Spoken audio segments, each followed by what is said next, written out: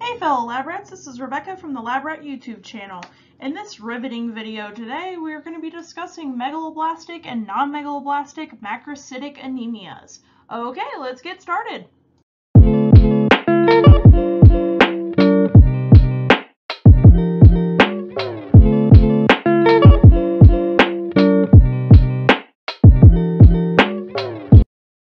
If you've not already checked out my lectures on erythrocytes and red cell morphology, you will want to check out those videos before you continue with this one. So this lecture is about megaloblastic and non-megaloblastic anemias. And these are types of what we call macrocytic anemias. So what do you think macrocytic anemia means? Can you take a guess? So what is a macrocyte? So it's a red blood cell that is abnormally large, right? So if we describe a red blood cell being normocytic, they're normal sized. And if we describe a red blood cell that is microcytic, they're smaller than normal. So macrocytes are larger. And do we remember what red blood cell indice describes the size of the red blood cell? If you said mean cell volume or MCV, you're correct. So the normal MCV of a patient should be 80 to 100 femtoliters. If the patient's MC value is greater than 100 femtoliters, they will have macrocytes in their peripheral bloodstream. So megaloblastic and non-megaloblastic anemias are anemias that are classified because the patients have macrocytes that are present in their peripheral bloodstream. Patients will also have typical anemia symptoms: fatigue, weakness, paleness, in conjunction with those macrocytes. So both of these have macrocytic red blood cells like we just discussed, but what is the difference between megaloblastic and non-megaloblastic? So megaloblastic anemias are due to an abnormal defective synthesis of DNA, most often due to either deficiencies or abnormal metabolism of vitamin B12 and folate.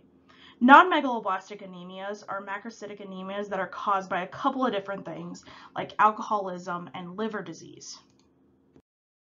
Now, before we get into these anemias, I want to talk about folate and vitamin B12 because they are very important for megaloblastic anemia development. So folate, or folic acid, is a vitamin that is important in the formation of DNA and the red blood cell. This vitamin is found mostly in dark leafy green vegetables, beans, beef liver, and some fruits like oranges and strawberries. The recommended daily amount of folate is around 200 micrograms a day, with 50 micrograms a day being the minimum daily requirement. 50 to 80% of this will be absorbed by the intestine. Our livers store around 5 to 10 milligrams of folate. So this storage is important. If we do not eat enough folate in our diet, it can provide us the necessary daily requirement of folate for around 3 to 6 months. Folate is considered a prenatal vitamin, meaning it's very important in pregnancy, which we'll talk about on the next slide here. So folate is absolutely essential in pregnancy, as a lack of it can cause severe birth defects like something we call spina bifida. So spina bifida is where the spine and spinal cord do not properly form in utero. So it ranges from mild to severe and can result in a sac of the spinal fluid and spinal nerves being exposed, as you can see in this picture on the right-hand side of the slide.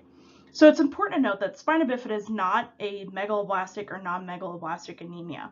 It's a neural tube defect caused by a folate deficiency in pregnancy. So we were just discussing folate here, and I just wanted to put it in here because it's so important. I talk quite a bit about folate in my vitamin video in my clinical chemistry lecture series. So how does somebody develop a folate deficiency? So not eating enough folate in their diet. So folate is absorbed in the small intestine. So if the patient is not eating enough foods rich in folate or not taking folate supplements if needed, of course, there will not be enough present within the body. This can occur in elderly patients or those that are poor and cannot afford to purchase appropriate foods. This can also occur in people that have an increased need for folate, like those that are pregnant, which we just talked about. Also in patients that have hemolytic anemia or those with cancers. Patients with intestinal diseases can become deficient in folate. It's absorbed from food in the small intestine. If there's an issue in the intestine that causes malabsorption of the folate, that's obviously going to lead to a deficiency in this vitamin. Also, there are certain drugs that can be taken that inhibit folate. Now, I'm not talking about like street drugs here. I mean like prescription medications like oral contraceptives or long-term anticoagulant drugs. Now, vitamin B12 is also called cobalamin. This vitamin is present in animal products like liver, milk, and eggs. It's essential for the formation of red blood cells, DNA, and also for proper neurological functioning. We need to consume around 5 to 7 micrograms of vitamin B12 a day to have proper functioning. So the liver, heart, and kidneys store around 5,000 micrograms of this vitamin, with it primarily being stored in the liver. Because there's so much of this vitamin being stored and only a small amount being used by the body daily, it actually takes several years of not eating vitamin B12 in order for a deficiency to develop. Vitamin B12 is not in vegetable sources, so vegans have a high risk of developing this deficiency. In case you don't know what that term is, vegans are those that abstain from eating or using animal products. So it's important to understand how vitamin B12 is absorbed into the body. So we eat the source of vitamin B12, so again, liver, milk, eggs, those types of things. There's a protein called haptocorin that's present within the saliva. It binds to vitamin B12 and forms a complex. And the purpose of this complex is that once it's complex, it's protected. That vitamin B12 is protected from the acid of the stomach. So it goes into the stomach, then into the small intestine. And once it gets into the small intestine, the vitamin B12 is released from this complex. It's then bound by something we call intrinsic factor. And this intrinsic factor is produced by the gastric parietal cells that are in the digestive system. Vitamin B12 must be bound to this intrinsic factor in order for it to be absorbed by the ileal cells in the small intestine. So once it's absorbed in those small intestines, it's sent to the plasma to be picked up for transportation to be used by the body. If a patient doesn't eat enough vitamin B12, obviously that can cause a deficiency, but also impaired absorption of vitamin B12 also causes a deficiency, even if an adequate amount is being consumed by the patient. There can just be general malabsorption. Also, the patient may lack intrinsic factor. Remember, intrinsic factor must be present and bind to the vitamin B12 in order for it to be absorbed by the small intestine. So if there is no intrinsic factor, the vitamin B12 will not be able to be absorbed. Also, if the vitamin B12 isn't separated from that vitamin B12 haptocorin complex, the vitamin B12 will not be able to bind with the intrinsic factor, even if it's present. So all of these cause impaired absorption of vitamin B12 and will lead to a deficiency. Now recall that vitamin B12 is important for proper neurological functioning. Patients that are deficient in this vitamin can experience neurological disturbances, which may or may not be permanent. So this can cause things like memory loss, numbness, tingling, loss of balance, and even a psychosis.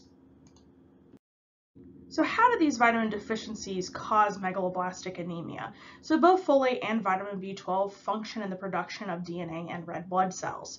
The body does a really good job of regulating itself. So if there are nuclear maturation defects in the red blood cells caused by these deficiencies, the body's going to get rid of these red blood cells or red blood cell precursors. So they aren't going to work properly, so they're destroyed. And if there's a ton of ineffective erythropoiesis happening in the bone marrow, normal red blood cells are not going to be produced or produced in lower quantities, and this is what leads to the anemia. Now, megaloblastic anemia causes ineffective erythropoiesis, so this is ineffective red blood cell production. So other nucleated cells aren't ineffectively produced with this type of anemia. However, neutrophils have an interesting characteristic in patients that have megaloblastic anemia. So this white cell on the screen is a segmented neutrophil that hopefully you can tell looks a little weird. So look at how many lobes of the nucleus it has. So here's a lobe, and here's a lobe, and here's a lobe, lobe. There's tons of lobes here. That's not normal, right? So this is what we call a hypersegmented neutrophil. And these hypersegmented neutrophils are characterized by having more than 5 lobes of their nucleus. So these are in the peripheral blood of someone who has megaloblastic anemia, in addition to those macrocytic red blood cells. Patients that have megaloblastic anemia are going to have a pretty straightforward anemic patient symptoms.